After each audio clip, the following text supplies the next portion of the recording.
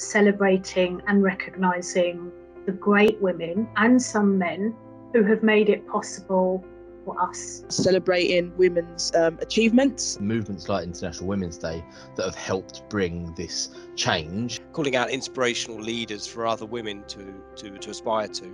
Girls around the world to see what is possible for them as a woman. Building a very inclusive workspace so that women can thrive. It's a reminder that we've come quite a long way. We've come far, but there's still a long way to go. Spend a bit of time thinking about all the women across the world, not just within kind of the UK or the Western kind of world. To think about inclusivity and intersectionality and how everyone's experience is different, but we all share a lot of the same goals. It's the kind of international celebration of women globally.